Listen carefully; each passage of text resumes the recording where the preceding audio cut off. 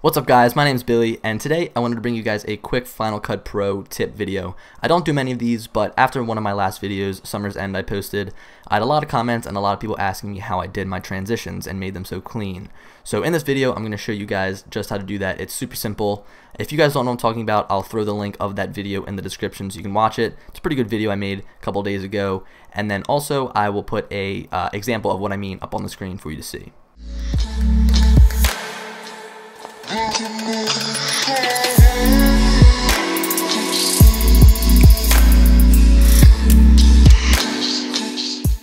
So pretty much how all this starts is what you're going to do is when you're shooting your actual video, as you can see I just took a little example shot outside, you're going to want to plan out your shots, and then from here, as you can see I'm moving along slowly, it starts to move downwards towards the way that I want to transition. And then going to your next shot, starting at the beginning, as you can see I start down towards my right, and then I bring it up into the frame. It's a little bit quick, but as you guys can see, that's what makes it look so fluid if you make sure that the shot is quick, or the transition is quick. So what we're going to want to do is we're going to want to drag our first clip in, and then go ahead and figure out exactly where it starts to move. So just use the arrow key, go frame by frame, and right here, as you can see, it goes from just staying there, and then it starts to move. So I'm going to hit Command B, and that's the blade tool, and that will separate those two clips.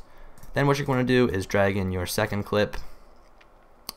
You can cut out this very beginning part. I usually just do that to set the camera up and get it all ready. But what you're going to want to do is also hit the arrow key, go frame by frame, and find out exactly where you start to transition. So right here, as you can see, the camera starts to move. I'll hit Command B again, and then you can delete that first clip right there, or that first segment.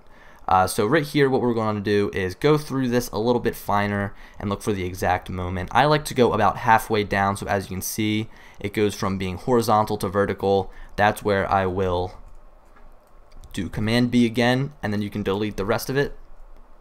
And then here, again, you're going to want to wait until you go about horizontal, which is oddly enough right there. Hit Command B, and if it's super small, you just want to zoom in and delete that little clip right there. So we'll zoom back out, and now what we have here is a pretty fluid transition.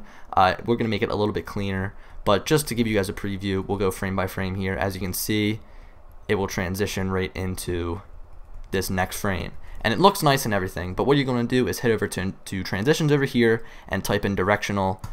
Pretty much if you type it in, you have all these transitions listed here, but if you type in directional, it'll come up right there for you. Pull that, drag it in, and put it in between these two clips. I'll zoom in so you guys can see better.